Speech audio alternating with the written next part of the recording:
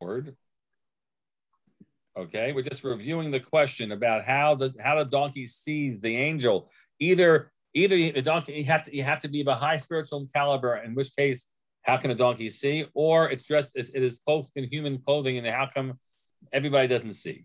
So the Ramban's suggestion is that perhaps the donkey doesn't see the angel, the donkey just what? Anybody remember?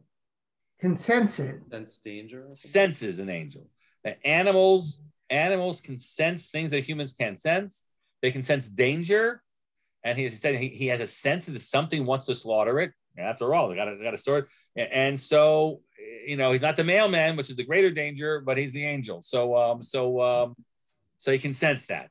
That's one approach the Ramban takes. Or the Ramban says, well, this is a ridiculous question. I'm reframing it, right? It's a ridiculous question because we asked, how can a donkey see an angel? But the next sentence, what does a donkey do? Starts talking. Starts talking. So how's a talking dog start talking? And the answer is the Mishnah says it's one of the miracles that God brought into the world that right before creation began, right before creation ended, excuse me. So this is a miraculous thing. So we'll just say that even though the Mishnah only mentions the mouth of the donkey, but it might also mean the whole experience of the donkey, including the ability of the donkey to see the angel. Okay, fine. Okay, that's part number one.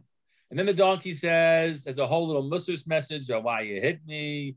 Did I ever do anything wrong to you? I always, I always behave right. So obviously there's an issue here, and so that's when God does the following. Let's pick up a text there after that conversation happens. By Gal Adonai Denei Bilam, and God uncovered the eyes of Bilam by Yaret Malach Adonai Nitzav Badarach, and now he saw the angel of God right there, positioned in the way. V'charbo shlufa biyado, with his sword drawn in his hand. By Yikod Vayishtachula Pav, and he prostrates himself and he bows down to his face, because that's what you do when you're in the presence of an angel of God. Why? What it's about? Why'd you hit your donkey 3 times? I've been out here trying to be your adversary. Yarad is a very strange word. Rashi says literal meaning is equivalent to charad haderech l'negdi. I mean, rapid movement. The path was moving quickly, or whatever, in front of me. Okay, but Tirani had tone batelafanai, and the donkey saw me, and he turned away from in front of me. Zeshalosh regalim, these 3 times. Ulain at the tami panai, which is translated, if it were it not that it had turned away from me, that now I would have also killed you and left her alive. Because the donkey's galloping along or trotting along, and if it hadn't turned away, it would have gone right into the sword, and the sword would be, at pretty much human height, and would have gotten you, right? That's what he says. So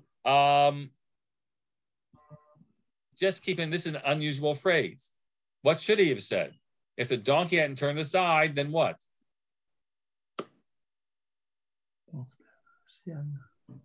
She would have been killed.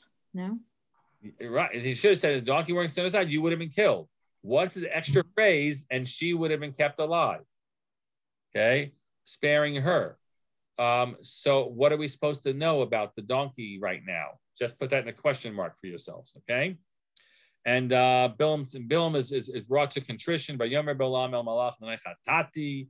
I've sinned, he says to the angel. He had no idea you were there, right there, positioned in front of me. Badarach. If it's bad in your eyes, I'll turn around. Okay, so let's just pull back and ask the question: what? Well, actually, 2 questions. Let's read one more verse. The angel says, "Go with the Bilam, go with the people." The F is the bear, but only the exact words which I tell you. That's the words you're going to say. Vayelech Bilam im sarei Balak, and Bilam went with the dignitaries of Balak, which then raises back in our minds the question of, wait a minute, who else was there?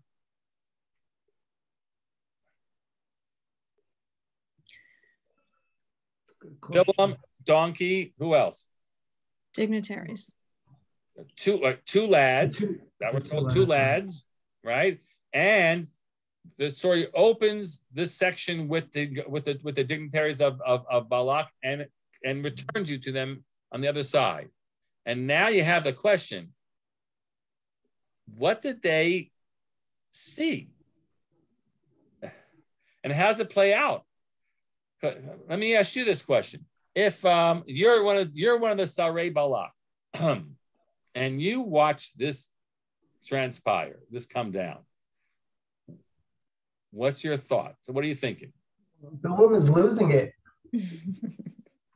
Yeah, he's talking to imaginary. He's hallucinating. He's talking to. Okay, right. So they might not see. So if they can see everything that's happening, so if they can't see this bizarro situation where he's fighting with a donkey, and but they can't hear the donkey speak because this is only very, very limited, right? And they don't see an angel in front of him. He's flailing his hand, and he's saying, "Oh," and then he bounces to the ground, right? Right. So they gotta say, this guy is whack. Okay, this guy's nuts. If they see and hear everything, they're privy to it, then what are they thinking?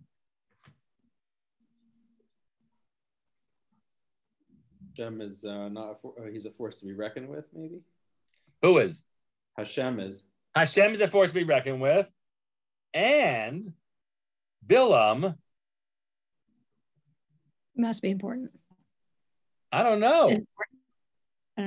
He's Bilam is a dud. He's the donkey. This happened here, right? He's been shamed by his donkey and chastised by an angel and whipped into shape by God, and he can't do anything. And so if I were them, I'd say, this is a big mistake. What are we bringing this guy for, right? Either he's a clown, he's a fraud, he's neutered, or he's controlled, right? And then you have to say, like, so why are they bringing him? Well, is he, I mean, I don't know, but I mean, in some way, is he a conduit? Is he a vehicle? Like, why is God associating with or through him?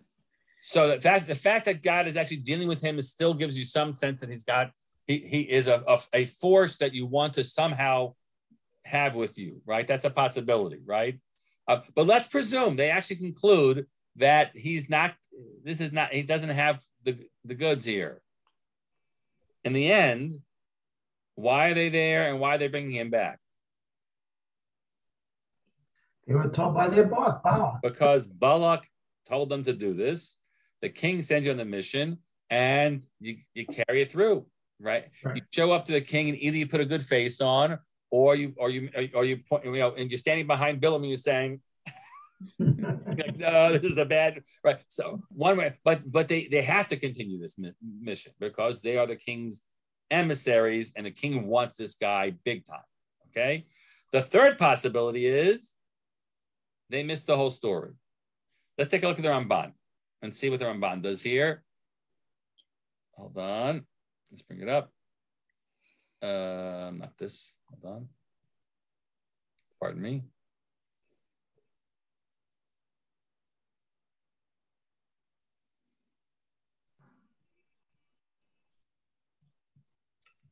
Okay.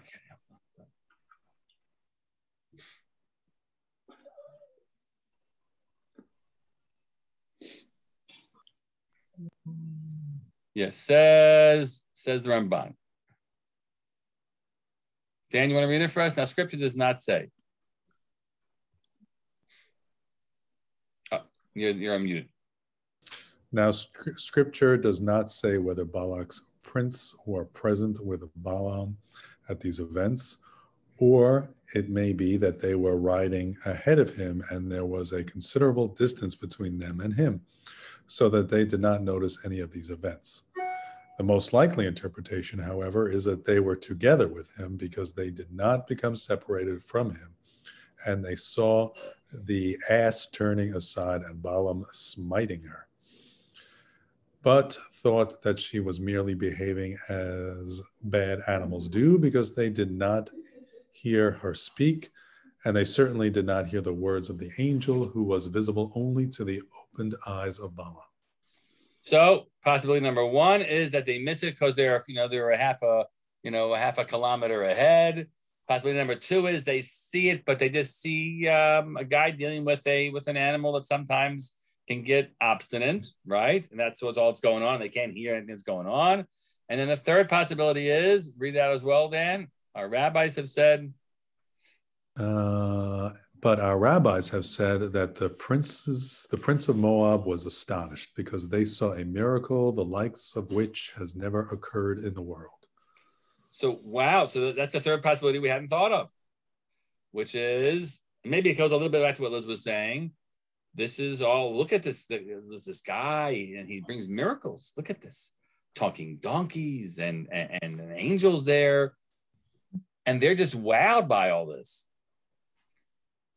They miss the fact that there are lessons being taught here to Bilaam and the reader. All they do is see, ooh, God thought it was important enough to show up. This is pretty and special. What's that line in Fiddler on the Roof? If when from Sarah, came all the way from the other world, to tell us something that we got to take it seriously. So okay, so they're super impressed because they saw something really cool and miraculous today, and maybe it only increases his stature in their eyes. Could be. Go ahead, Liz. All right. I just have a question, and sort of a foundational, prequel kind of question. Maybe this was covered last week, but why is Bilaam going with them? I don't know why. Yeah, we just spent some time on that. He's going because a combination. What are the reasons, guys? Money. He wants greed, a big payoff. Either greed because he's firstly he wants more covered, and he wants a covered from it, and he wants money that's going to come with it, or because this is the other certain part that the Chachamim read in this, he really wants to harm the Jews, right? He really wants to play that role, and the first one becomes God can perhaps support him. Does he want to make a buck? All right, I'll help you make a buck. But the second one, that he wants to harm the Jews, it's going to always be, working a counter, presumably, that he knows that the Jews are God's chosen people. So is he self-delusional that he's going to somehow accomplish this? Certainly by the time this part of the story ends, it's made very clear that he's not going to be able to do what? Right, to act in any way other than exactly that God tells him he must act and say that God says he must speak. So he's on a very short leash. Now, God's already made it clear to him a few times, but now it's really, really clear. Let's actually sit with this for a second about the message. What is the message of this part of the story? Angel in the way, donkey sees it, donkey talks. I'm just thinking. Well, what strikes me also, maybe this is off, but this is a civilization that also fetishizes animals, right? So I find it interesting that a donkey is a key player, right? For civilizations that figurines, when you go back in ancient arts, they're little animals. So I don't know. Yeah. So actually hold that. That's going to be very interesting to piece number 3 to this question. Very good. Okay. So that's a piece of it. What lesson is Bilaam supposed to learn?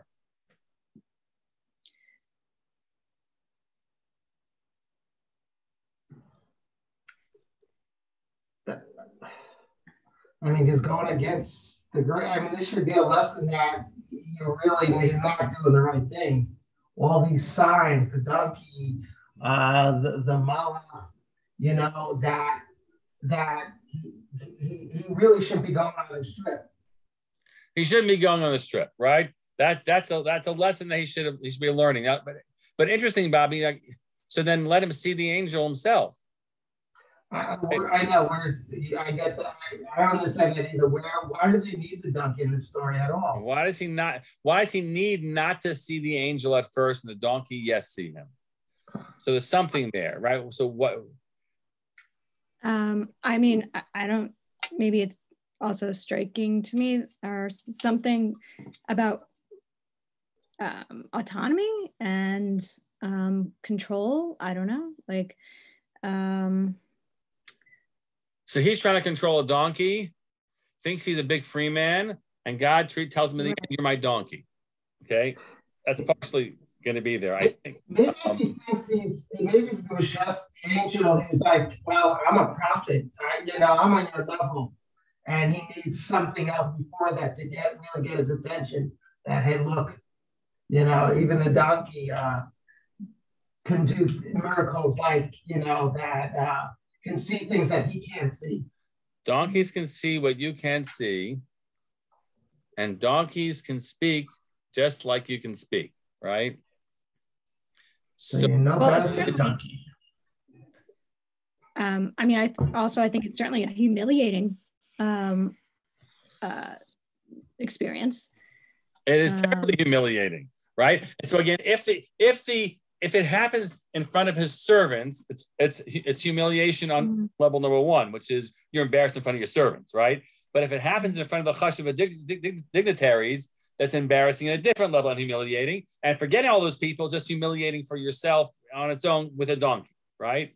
And we're not going to be the only ones to know that a dumbass is a phrase we use because donkeys were not seen as very intelligent animals. And there's been a comeuppance from a dumb animal, right? In all of this. Okay, let's look at the discussion in Bechor Shor and then in the Nechama Lebo. So two really slightly different ways to read this. I didn't look carefully at the translation. This is a cut and paste translation. I hope it actually is accurate to the text. Bob, you want to read it? But the she has turned away. The she has turned from the path and walked in the field. Bilaam's desire to curse the Israelites was so strong that he was blind to any indications which were designed to deflect him from his purpose. Anyone else in his place would have noticed, if not for the first sign, then the second sign, or at least the third sign. So pause for a second, right? You want to do something which is morally questionable. I'm not going to. You all can think of whatever it is, or at least not certainly it's a wise thing to do. And then you head off on your trip to do it, and lo and behold, the road gets flooded out in front of you. So. Coincidence, not a sign. Coincidence, not a sign. And then you go further, and there's a tornado which swoops up all around you, right? Hey, just a tornado, right? And that's something. So it's not like you're in such denial because you want to do something. Instead of saying these are simanim. No, it's careful. We don't, do we believe in these kinds in just these omens or not? And say maybe they're not omens; they're actually direct signs from God. So we usually would stop. So in this case, the donkey says to him, have I ever acted this way before, that I've been so erratic and jumped off the road and this and that? Like, I haven't. And it's not really a question like, why are you being mean to me? But it's like, did you not think the first time that there must be something going on, and it relates to the fact that you're on this journey that you jumped up to do in the morning, and they kept on going? So he is in a denial of this, and this is meant to point out to him how deep his denial is about about what he shouldn't be doing. Go on. Bilaam the seer. Bilaam the seer was so blind on this occasion that he ignored even the clearest indications that his mission was not to be crowned with success. it is almost inconceivable that an individual whose profession was the interpretation of all unusual phenomena, who interpreted every inconsistency in nature, should not have realized that he was being given the grossest Gross here gross means enormous, doesn't mean disgusting, right? Right, yeah. Grossest possible hints of God's displeasure. So if you're a prophet, and certainly if you are a sorcerer, right, who they're analyzing entrails and animal bones, so you're looking for things that are out of the ordinary. Come on, guy, why are you missing this? Yeah. Okay. Even the power of speech. Yep, even the power of speech, which the Shia suddenly displayed, did not stun him into realizing the error of his way. He should have realized what Moshe was told in Exodus 4:11 when he used his speech impediment as an excuse not to accept the position of leader of the people, that God can grant the power of speech to whomever he wants, to just as he can withhold it from those who possessed it. Right, that's what God says to him then. Right. Okay. The fact the humbling message is, God says, Mr. Bilaam, you think you're big shot, you're gonna use your words to go, all right, look, I can make a donkey talk too. Okay. The fact that Bilaam did not display the slightest amazement at the ass talking is his greatest indictment. Right. He doesn't say, whoa, what is this? Mazeh, right? He just enters a conversation like, really? Okay, this is why eventually the angel had to reveal his presence to him and had to address him directly, telling him that as of this time, he had to continue on his way, but could only say what he was told to say. The reason Bilaam had offered to abandon his journey and to return home was that once he had seen that even his ass could talk, he realized that his so-called power of speech was quite meaningless. He could no longer boast of his power of speech. So it's very interesting. What we would read generally as, if this is a bad thing, I will turn around right now, as a statement of, oh, if this is, Hashem does not will me to do this, it's right. But instead, it is, this is a rupture of his sense of self so deep, right? And he's meant to be, right? He says, like, I'm a nothing. And then God says, Mr. Nothing, now I'm using you for my purposes. And the rest of the story is God using Bilaam for what he wants to accomplish. Although Bilaam's going to still have some volition that he's going to employ, that's kind of how the rest of this, the narrowest part of the story happens.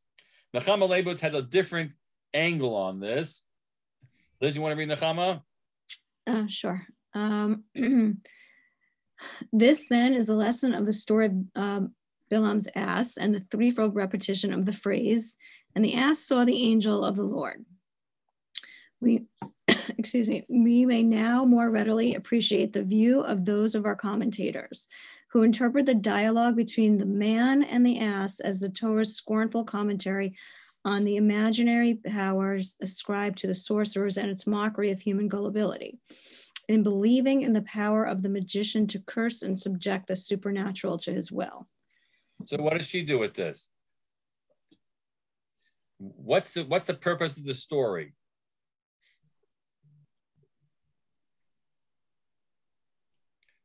So the first, we just read that the Rabbeinu Bachia's read of is that the purpose of the story is to teach Bilaam a lesson, right? And to have him drive home to him just how much he has no innate skills, only that which I would give him, right? This one says, who's the story for?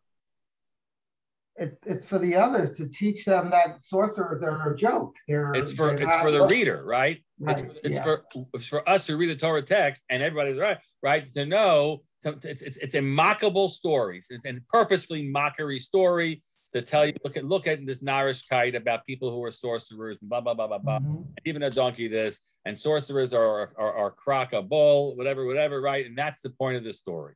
It is to make fun of that whole approach to things. Okay, let's get to this last line of what the angel says to him.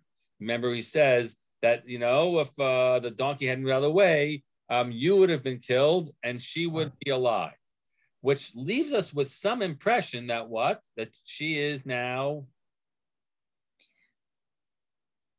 dead. Right?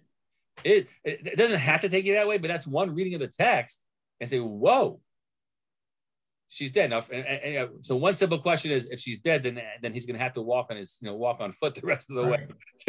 Right. So that's his own little challenge he's going to have, unless he's going to tell us, one of his lads, hop off and I'm going to ride on your donkey, or well, you guys double up and I take your donkey. Right. But also it's not, is it why? So it's a really interesting midrash. However much we want to, relate to it. Hold on. What happened to the donkey? Here we go. This is the Tanchuma.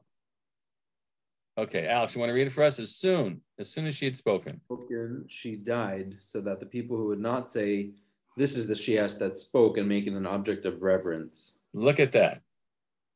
Wow. Back to what Liz was saying before, right?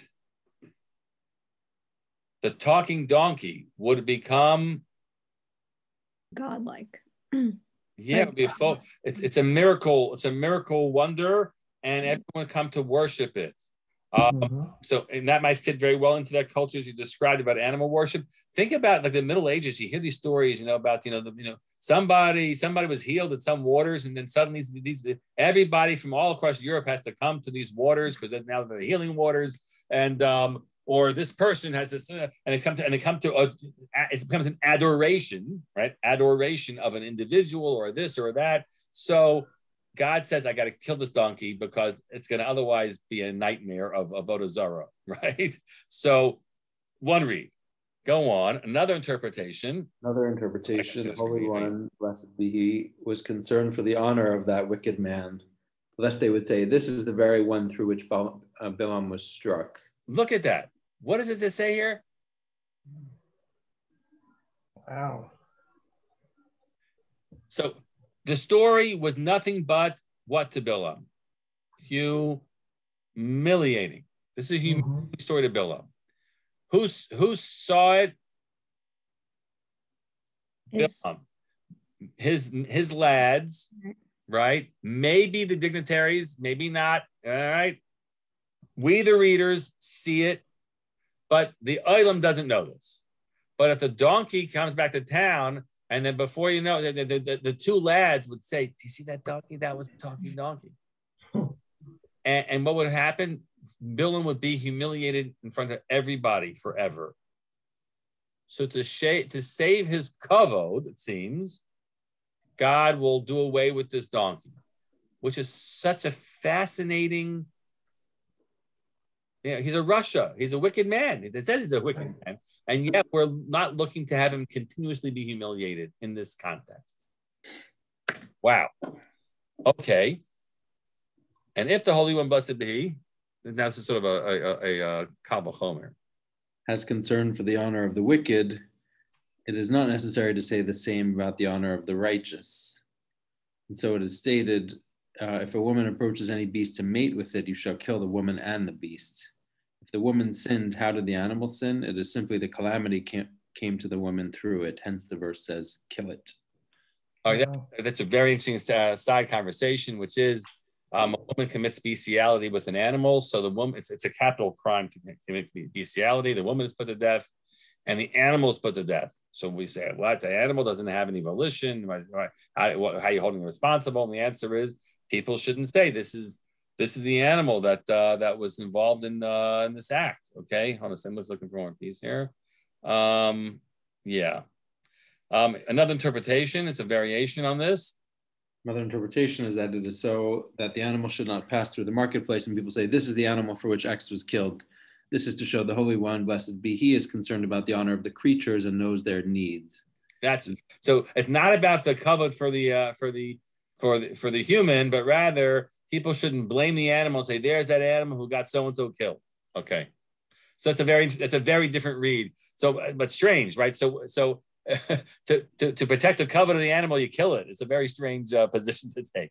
But but you have this possibility that the talking donkey does not live through the end of the story. You say what a Rahmanis, But to the extent that this is a miracle animal that was perhaps just brought in for the purpose of this event, so the role was filled, and now it's gone. Goes back to the Matrix. So let's get to the last part of this, which is God says go. So first, the Rashi. Leichim anashim, b'derech shadam rotzeh lelech, molichin oto. In the path that a person wants to go, that's the way you take him, which means that God says go because that's really what you want to do, and I'm not going to stop you. But that's like narrow. Says the Seforno. Bobby, want to give the Seforno? Do not go following your own agenda, but go with them as if you are there only at their request, so that they will not kill you reneging. So first is Leich im hanashim. He means go with them and not at their lead. Right. You know, because you were too eager before. You go because you're going with them at their request, and I know that you have to go because you are endangered if you don't. This is a big honor thing, and this is a deadly serious request. The king of Moab has called for you. Doesn't necessarily mean simply, and we want to honor you. It is that you are expected to be here, and if you suddenly turn around, you're actually endangered. So we want to protect you. Okay. But only what I say, in spite of, go ahead. In spite of all that has transpired, I am not afraid that you will actually act against my interest, as the fact is that you will not be able to do anything other than what I will command you. I'm not afraid. I'm not afraid of you going because you can't pull a fast one on me. I'm God, right? So I'm not afraid of you actually going forward. I taught you some lessons, but go. The Ramban reads it a little differently, which is that God has to tell him again and again and again and again, you must do what I tell you. Hold a second.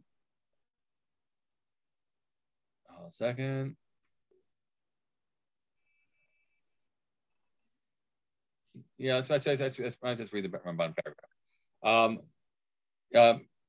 Alex, you want to read it? You mind? Go with the men. Go with the men, but only the word that I shall speak unto thee, that thou shalt speak. It is possible that he means to say, go with the men, but only the word that I shall speak unto thee, that thou shalt speak. And you should inform them of this limitation of your powers. That's the most important line. You got to tell them that you are not able to do which is the reason why we said God was angry, right? Because he did not tell them the last time that he was under God's control, and right? You must tell them exactly that you will only say what I say. Okay, and then Bilaam says, well, if that's the case, if it displeases you, then I'll go back, right? So that's the whole point. He says, no, go, and you'll tell them that. Now let's skip for a second, and I want to see what happens. Let's say this 1 second. Say the changes. And then we'll call it a night. Okay. Vayishma Balaki ba Bilam, and Balak heard that Bilam was coming. Vayetze the karto Ir Moab, and he went to meet him at the Ir Moab Asher al Gavul Arnon Shebik Gavul. It is apparently right there on the border. Arnon would have you northern Jordan, okay, at the border, and he meets him at Ir Moab, which apparently it's like the metropolis of Moab, which the Midrash says. He wants them to see just how much look at our whole beautiful society, which the Israelites are threatening, which of course Israelites are not threatening, but they're still somehow afraid of them anyway. So then he finally can speak to him individually. And he says to him, hello, shaloch shalachti lecha lekrolach. Look at this. I had to send twice, or I've sent a bunch of times for you. Why didn't you come so readily? I really can't honor you. So he's still using language from before the story of the chastening of Bilaam. Okay. And Bilaam responds, chastened. Instead of saying, ha, ha, ha, yes, I'm here, he now says in a chastened way, bottom line, I'm here.